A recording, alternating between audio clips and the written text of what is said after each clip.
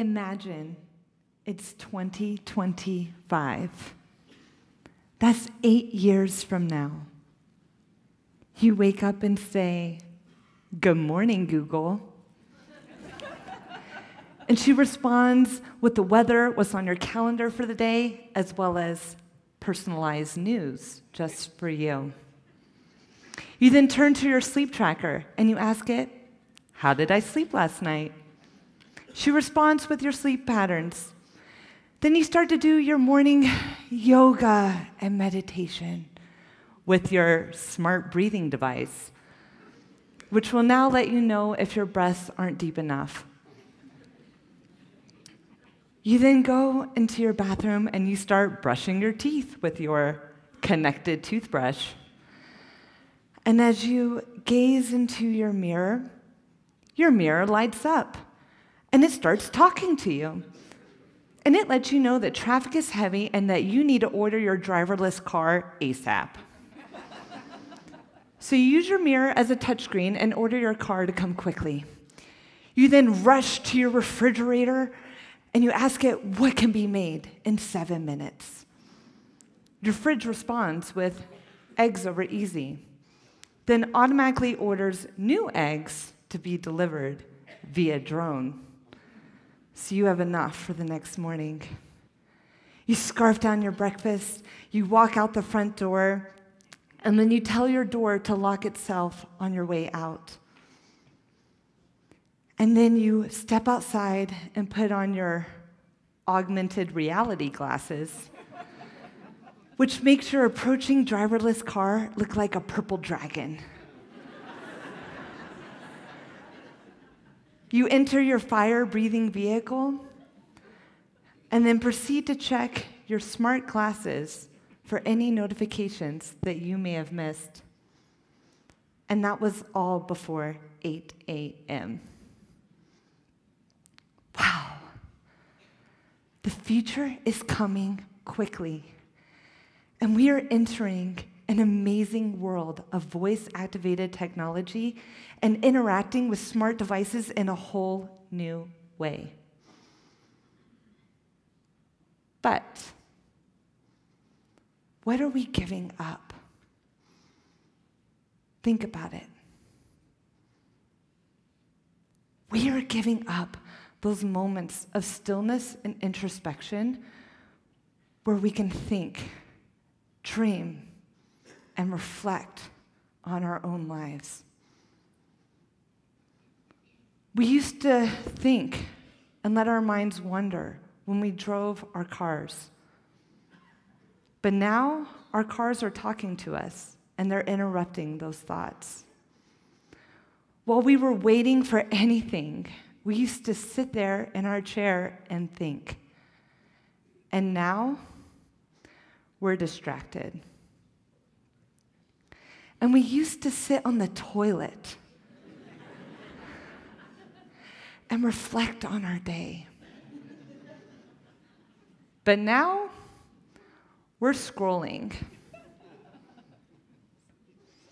And soon you won't be reflecting in that mirror, but your mirror will be interacting with you. In my moments of stillness, I've been able to reflect on my life and dream big. Like that time when I was 16 years old and reflected on a childhood dream of swimming with the sharks. I then started planning a shark diving trip behind my mother's back. But I will never forget being a junior in high school and being at 120 feet on an old shipwreck surrounded by sharks. That's a moment I'll never forget. And that moment made me realize that my thoughts made this a reality. And I started thinking about all different parts of life. I thought about what I wanted to major in, where I wanted to go to school. I thought about the type of people that I wanted to surround myself with. I thought about the type of company that I wanted to work for. And that type of thinking even led me to move across the country during a recession and even landed a dream job. When was the last time that you sat down in complete stillness and reflected on your life? But in an increasingly connected world, we are losing those moments of stillness where we can think, dream, and imagine. Did you know that we touch our phones 2,600 times a day? 2,600. Studies also show that 1 out of 10 people check their phones during sex. What the heck are they doing? Looking for a how-to manual?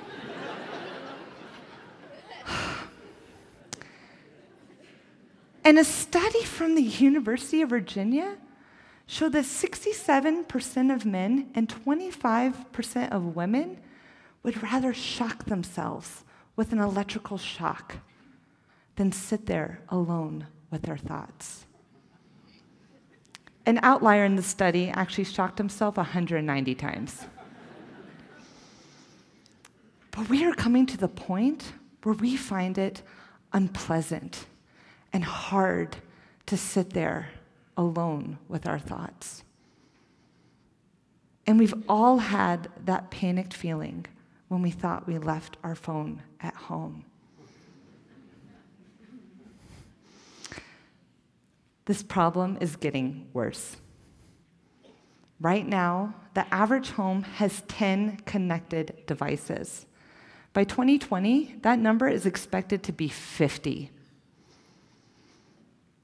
And right now, many of these devices lie in our palm, or on our wrist, or in our thermostat. But just last month, Facebook's chief scientist has predicted that phones will be glasses by 2022. We are now going to be receiving those notifications and distractions right in front of our eyes. And these type of smart devices are part of something that you may have heard of called the Internet of Things, or IoT, which is simply a network of connected devices that are able to collect and exchange data using embedded sensors. Current examples are your Google Home, your Amazon Echo, your Fitbit, your smartwatch, your Nest thermostat.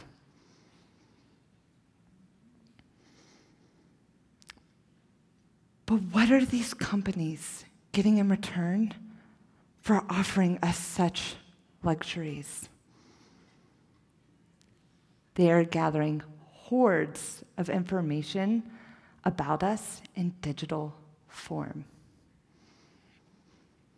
Companies like Google, Facebook, Amazon want to increase our engagement with their platforms. Did you know in 2012, we spent on average 7 hours a month on Facebook? And now we spend 25 hours a month on Facebook?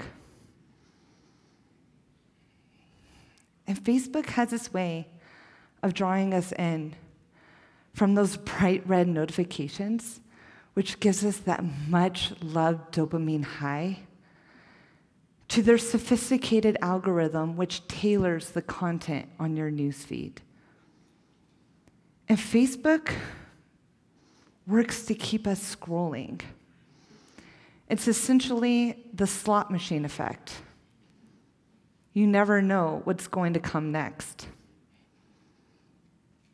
And companies like Google, Facebook, Amazon leverage eye tracking studies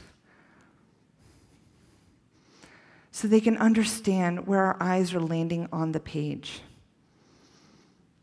But as we grow with technology, these companies are going to understand where we are looking in all parts of life. And coincidentally, Google just bought an eye tracking startup and its patents in Q4 of 2016. Google knows what we search, what sites we visit, how we engage with those sites, and with their new personal assistant, Google Home, it now understands what we're doing offline. But with the rise of voice-activated technology, what really is offline? Now, I am not anti-technology. In fact, I own a Google Home and an Amazon Echo in my own home. And I am intrigued by our behavior online. And a big part of what I do for my work is study and analyze the searches that you type into Google. That's right. Those deep, dark, personal searches that you thought no one would ever see. And there's some weird searches out there, let me tell you. Like the 118,000 annual searches in the US for, does farting burn calories? Or the 10,000 annual searches for, is drinking urine healthy? I wonder if it is.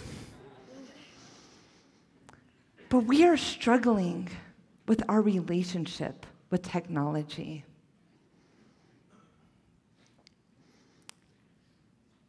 Here's a word cloud of searches that we are typing into Google, sized by US demand. The bigger the word, the more searches there are for it. Cell phone addiction. That has 34,000 annual searches. And that's just in the United States. The kicker, 59% of those searches are made from a mobile phone. And when we look at the month-over-month growth trend for this keyword over the last 4 years, you can see this problem is not going away.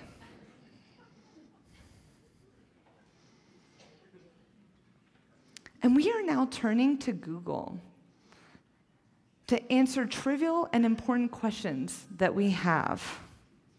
I'm going to give you a moment with this word cloud.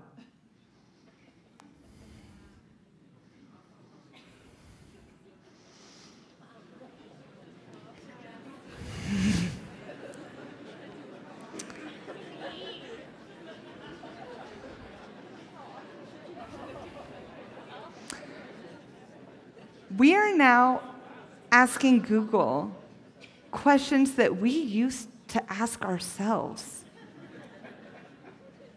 Where should I live? What should I major in? Who should I vote for?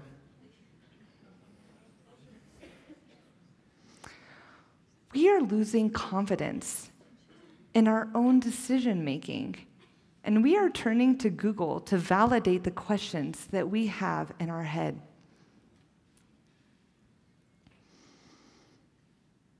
Now, I've had my own personal struggle with technology. It was just 5 years ago, my boyfriend asked me to go for a morning bike ride. We biked down the street, and we came upon a footbridge. As we crossed over the footbridge, Luke stopped to take a picture of the water below us. Instead of soaking up the view, I then turned my attention to my phone. But when I looked up from my phone, I didn't see him standing there anymore. But he was down on one knee, holding my great-grandmother's ring. I missed him getting down on one knee. That's a moment I can never get back. And to this day, I wonder what moments, thoughts, ideas, or dreams I've missed out on because I was distracted. And we are all increasingly becoming more distracted. Now, I do not have a solution to this problem. I love my phone. I love interacting with Alexa in our kitchen. But I know that my big ideas come when I'm away from technology. So a few things that I'm doing are those apps with the bright red notifications. I moved them to the last page of my smartphone. I bought a watch, a regular watch. I'm a millennial with a regular watch. But I found that so many times I was checking my phone for the time, then I would check my messages, then my email, and then Facebook, and I was being pulled into this world. And now I can just look at the time. And something that I have to do now is I have to schedule time in my calendar to be unplugged. Because that is when I dream and think and imagine. And that's where the magic happens. And though I don't have a foolproof solution, I'm here to shine a light on how connected we are today and how connected we are about to become. So I ask you to join me in pondering this question today. How will we balance our time between our thoughts and our devices so we can best serve our dreams, our imagination, and our ideas? Thank you.